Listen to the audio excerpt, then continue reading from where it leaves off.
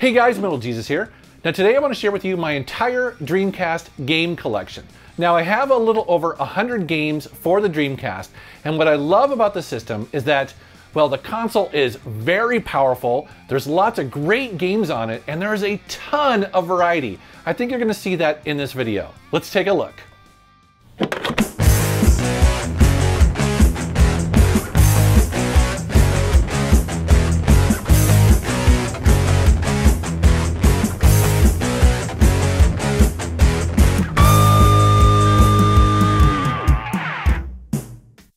I'm going to start this video by showing some of the new pressings of Dreamcast games that I have added over the last few years.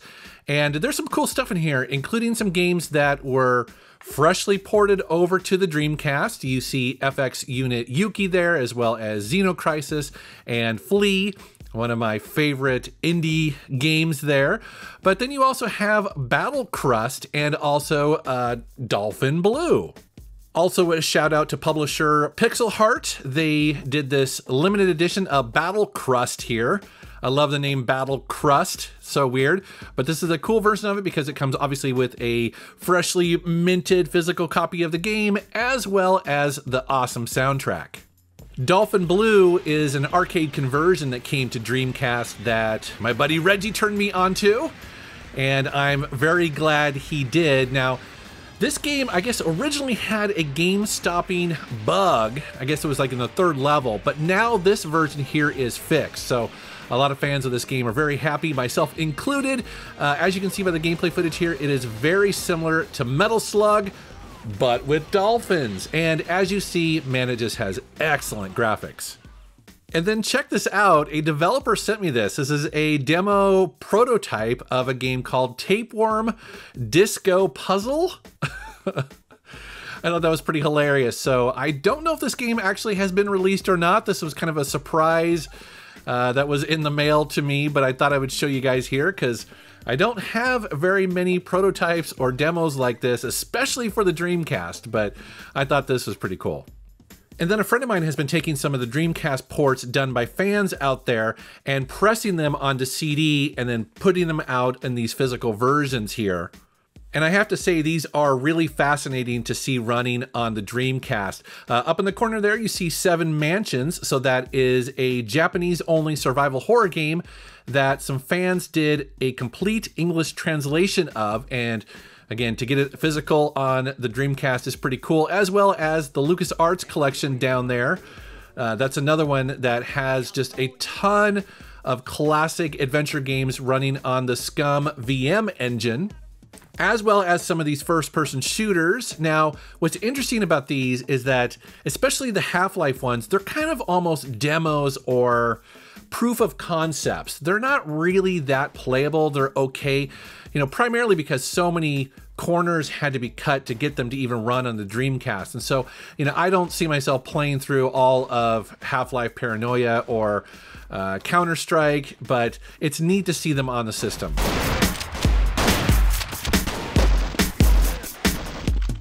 And then lately I've been getting into Japanese imports for the Dreamcast. Now, sometimes, not always, but sometimes you can get the Japanese version of a game a little bit cheaper than you might get the English version. And, you know, if you don't know Japanese, well, often you can still play the games, you know, get through them just fine and potentially save a little bit of money. Here is Twinkle Star Sprites, and this is a really interesting shooter. As you see here, it's competitive. So the line down the center there, you play on the left, and then you can play against the computer on the right or a second player. And what's interesting about this game is that you can sabotage your opponent. Again, I've never played a shooter quite like this, and it's really fun, very addictive. Now, the English version of Power Stone is a very collectible, very expensive game, and because of that reason, I have the Japanese version right here, which actually I think is just as good. So again, it's got Japanese in there, which, you know, okay, it can be a little confusing at times, but, you know, the gameplay is solid and it's a classic for a reason. Here is the fighting game Guilty Gear X. Now, I've had this one in my collection for a while, but I wanted to show it because it demonstrates all the stuff that sometimes comes with the Japanese version, including warranty cards. This one happens to have a little 3-inch CD version of the soundtrack. as well as the Spine J card. So yeah, really cool version of this game. It's great. I love the music in this fighter. And then here are some of the more, I would say, collectible or heavy hitters that I have in my collection on the Dreamcast. And thankfully, I've had these in my collection for many, many years because some of these games are stupidly expensive. They've become very collectible over the last couple of years. And, you know, in many cases for good reasons, because they are all awesome games. Jet Grind Radio, of course, being one of them. That, well, it's one of those games that this system is kind of known for. Now, obviously, there was the sequel that was released on the original Xbox, which was a pretty cool version of it. But if you got an original Dreamcast, you have to have the original Jet Grind Radio 2, right? Here is one of my all-time favorite shoot-em-ups on really any system, but it's cool to get it on the Dreamcast. That, of course, is Gunbird 2. It's just one of those games that plays so well. This is actually one of my go-to shoot-em-ups. When I'm looking to play one, this is one I often just pop in and play. Now, I should mention, though, that if you want to play this game, it's actually available on the Switch. It may be available on the PlayStation 5, 4, whatever, and the Xbox, but I also have it on the Switch. So it's cool that the game stays alive because it's so worth it. Another game I'm really glad I got years ago, that, of course, is Mars Matrix. This is a game that just, I think, kind of just, I don't know, it just goes up in value. I think a lot of people really want to own this game and play it. It is somewhat unique in that, you know, it's a bullet hell style game, but it has kind of a pre-rendered graphics look to it. It feels very unique. You know, in some ways, I think some people don't necessarily think that the graphics hold up. I don't mind them, but I definitely love the gameplay. This is another one that I pop in when I have my Dreamcast ready to go. It's awesome.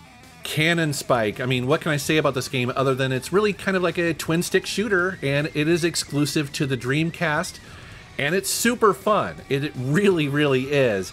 It's a great arcade shooting game that looks and plays fantastic. Now, you know, it's amazing to me when I look at the prices of these games, though. Again, thankfully I got this long ago because I don't think I would own this today if I had to go pick it up. But it is one of those games that, again, is exclusive to the Dreamcast, and so a lot of people want it. Of course, another game that is fairly collectible on the system, that, of course, is Marvel vs. Capcom 2. Yeah, just a really great 2D fighter, but it has those amazing 3D backgrounds in there. A lot of people consider this to be one of the best 2D fighting games ever made. So I think that contributes to why this is so sought after. And then this is an interesting one. It's called Egg, which is kind of a silly name for an RPG, but if you read right below that, it says Elemental Gimmick Gear. This is a really beautiful and very interesting game. You play as this guy who has been asleep for, gosh, it's like 1,000 years or 5,000 years, something like that. But basically, he wakes up in this kind of steampunk / post-apocalyptic world, and then he pilots this little personal mech around. Now, what's cool is that, as you can see here, the graphics are absolutely, again, just beautiful. But then when it goes to combat, it goes into full 3D. It's a unique action RPG that only came out on the Dreamcast. I've said it before, but one of my favorite things about the Dreamcast is just how many excellent arcade racing games were released for it, and you see a bunch of them here. And if you're going to talk about the Dreamcast, you have to talk about the awesome ports of Crazy Taxi on it. I have Crazy Taxi 1 and 2 here, and these are just, they're so awesome on the Dreamcast. They're almost like a showcase of what a good arcade racing game can be. They still hold up today. I also want to mention San Francisco Rush 2049. Just a really fun arcade game. It's in the future, so your vehicle has wings. One thing I really love about this game is the sense of speed, also just how creative they are in the level design. Another one of my favorite racing games on the system is Metropolis Street Racer by Bizarre Creations. Now, they may sound familiar because they created the awesome Project Gotham Racing series. And this game is notable because it came with an insane amount of tracks. There's like 260 of them in total. Definitely a must play if you have a Dreamcast and you like racing games. And I often mention Speed Devils on the Dreamcast. This is a great arcade racing game. It also came out on the PC, but the Dreamcast version is excellent. Also, I have to mention Star Wars Episode 1 Racer. I often call this Pod Racer, but I guess it's just called Racer. Of course, this is based on the excellent arcade game. And as far as console ports go, I do think this is probably the best console port. I like this one over the N64 version, definitely because it just has a higher resolution. It just looks better, even though they both kind of play fairly similar. And of course, we just have more and more racing games. I've actually done an entire video dedicated just to arcade racing games on the Dreamcast. And, you know, it's kind of my goal to own them all. It's just one of those systems where I keep finding more. That's the funny thing about it, you know? Like, I'll go into a retro gaming store and I'll see one that I hadn't seen before. I was like, what is this? So I have to pick it up. For instance, just recently I found these 4 games that I didn't have in my collection, and you know, the quality is a little hit and miss here, I'll be honest with you. I mean, some of them are better than others, but I was happy to see Super Runabout San Francisco Edition. The Runabout series has appeared on several consoles over the years, and it continues to be one of those kind of budget-feeling arcade racing titles that, let's be honest, it's not very polished, but it is really fun. You know, they just don't make these kind of games anymore. Maybe there's a reason for that, because again, they're a little janky at times, but I don't know. I find them fun. You know, there's some joy to be found in these kind of games where you're just cruising around, smashing into everything. It's a good time. Here's some more random Dreamcast games, and I guess I'm grouping these together based on that they're, for the most part, third-person action/platforming games. And a lot of these are already familiar to people, but I do want to point out 2 of them here. The first one being Sword of the Berserk Guts Rage. Now, this game has definitely started to see a climb in its price over the last couple years, and primarily it's because it's become somewhat collectible and desirable to get. And, you know, I guess it's probably because it is a really decent beat-em-up game. It's based on an anime that actually is pretty awesome. So that's kind of one that's cool to have in the collection for sure. I also want to point out MDK2. So that is surprisingly a BioWare game. Yes, BioWare, the company that makes Knights of the Old Republic and Mass Effect. Well, here is a third-person action platforming shooting game. Every Dreamcast owner should probably have a copy of Sonic Adventure, although it looks like my copy there is not quite complete. Looks like I'm probably missing the artwork on the back there. Here's a game I recently picked up. It's called Floygen Brothers. I think I'm saying that right. Episode 1. So this is a full 3D adventure/platforming game that really surprised me because, you know, if you look at that cover, it definitely looks like a budget title, but I don't think it is. It looks like they put some time and effort into this. For instance, it's got decent graphics and animation, and they got professional voice actors for the characters. And actually the game is relatively fun. It's a little rough in the gameplay department. It's kind of weird to play today, and it definitely has a learning curve, but again, I didn't hate it. This was the era when there was a lot of retro game compilations released on systems like this, as well as kind of reboots or remakes of classic arcade franchises, and you see a bunch of them here. And so I like to pick these up, and thankfully they're usually pretty inexpensive, especially for the compilations. I think my only complaint is that often those compilations don't have a ton of games on them. You know what I mean? It's a CD, they could pack on hundreds of these old retro games, and often there's only, you know, maybe a dozen. But really, it's the reboots that are the most interesting. I think the ones that, you know, most people would go back and play, including Miss Pac-Man Maze Madness. I've talked about this game before. It's not exclusive to the Dreamcast, but the Dreamcast version is very good. And this is a really cool reimagining of Miss Pac-Man in this kind of 3D world or environment. And the same goes for Frogger 2. Again, you know, these companies were trying to figure out a way of bringing their old franchises into the modern era of the time, and making them 3D was a great way to do it. And both of these games, I think, make that transition fairly well. Now, one of the things that the Dreamcast was definitely known for was having a bunch of high-quality sports titles on it, and you see several here in my collection. Actually, I think this might be the console that I have the most sports games for, primarily just because they tend to fall in my lap. Usually whenever I'm buying a lot of games, especially back in the day, it would always include a couple sports titles. And like I said, you see a bunch of them here. The only one that I personally really enjoy playing, again, that's no knock against any of the others, but it would be Virtua Tennis. I just think this game is really well made, and again, you know, I'm not a big sports fan, but yet I can throw this in there and just have a ton of fun with it. It's just a game that I can very easily jump into. It puts a big smile on my face. I love this game. Here's some games I kind of wanted to group together because they're, you know, kind of survival horror based. The one I want to point out, though, that I keep going back to time and time again, surprisingly, is Typing of the Dead. Now, if you're unfamiliar with this game, it's basically the House of the Dead, but instead of using a light gun, you type on a Dreamcast keyboard.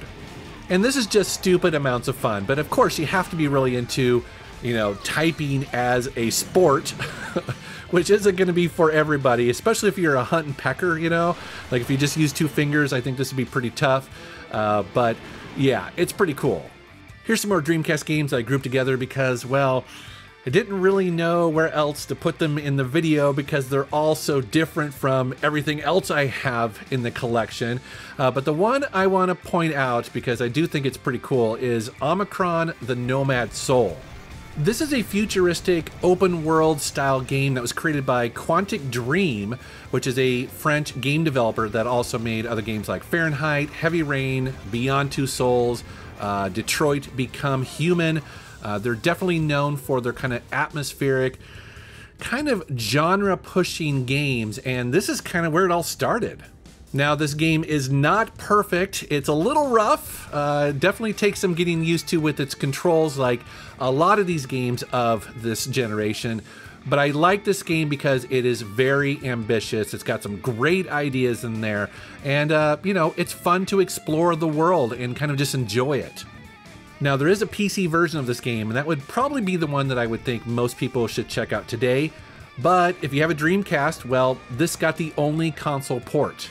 Here are 4 games I'm kind of grouping together as quote-unquote, you know, flight sims, even though Starlancer down there is, well, it's a space sim. But yeah, you know, it's, again, this era where there were a bunch of arcade-style flight games, and I kind of miss that. And so it's fun to go back on the Dreamcast and get some of these, especially these ones are kind of a little unusual or, you know, not, you know, quite the popular ones that you would think of. 3 Dreamcast games here that I would probably consider to be somewhat hidden gems on the system. I want to talk about 2 of those here, starting with Toy Commander. So Toy Commander is a third-person action game where you play as a toy that is, I guess, technically alive, but basically you're a small toy going around these realistic environments, basically trying to complete missions. And what I love about it is that you can swap vehicles. So you'll be in airplanes and then you'll go to a truck or maybe a tank. It's a very dynamic game, very challenging, but also really fun.